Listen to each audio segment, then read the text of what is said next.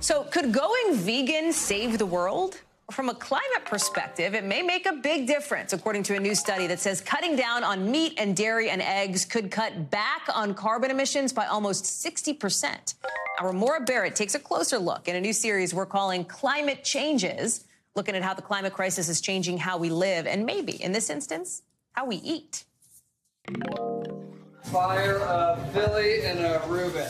Macio's Butcher Shop in LA is known for its Californian sandwich, stacked with bacon, turkey, and Gouda.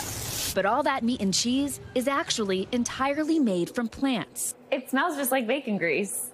Yeah. Okay. I know. I feel like that's the point. Yeah. As a nutritionist, it's been Macio's dream for years to open a space like this. The shop is basically the combination of all the things that I care the most, which is like animal welfare, healthy eating, and the environment, the planet. What does your ideal customer look like here? The meat eaters. She and her partner Joe are fighting something bigger than the lunch rush. Their goal? Helping people realize just how effective plant-based food can be when it comes to fighting climate change. How does eating this sandwich contribute to helping the climate?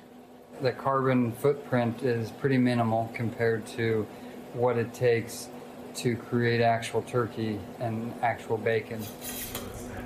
A recent study found plant-based food production accounts for nearly half as many greenhouse gas emissions as animal-based food. I think what's coming more into focus is our diet. Definitely affects climate change. Put another way, if you were to eat a hamburger made from farmed cows every day for a year, the greenhouse gas emissions would be equivalent to driving a car more than 7,000 miles. That's 2.5 times across the country. But if that same burger was made from beans instead, the equivalent car trip would be just 93 miles, about the distance from New York City to Philadelphia. For Patrick Brown, co-founder of plant-based food company Impossible Foods, it's just smart business. The use of animals in food production is by a wide margin the most destructive technology in the world today.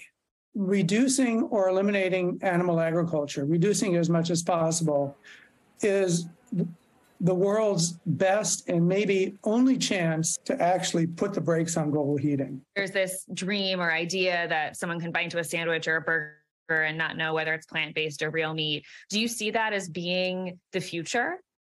I see it as being the present, to be honest. There are plant-based products on the market that, in blind taste tests to consumers, are identified as meat unambiguously and preferred over the animal product. It's not at all unreasonable to think that within a decade or so, there could be a flip where the better technology that produces products are more delicious, more nutritious, and very soon they'll be more affordable than the animal products. Have a good one. A plant-based future that, for some, is close enough to taste. Thumbs up for me.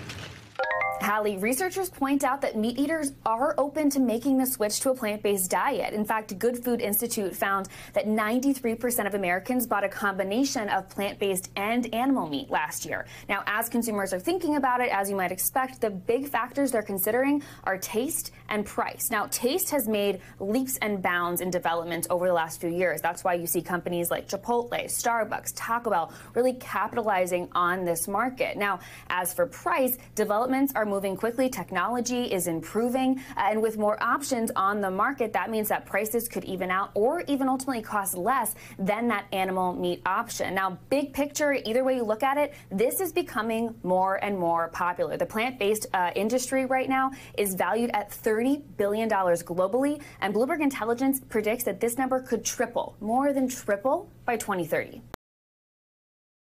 Thanks for watching our YouTube channel. Follow today's top stories and breaking news by downloading the NBC News app.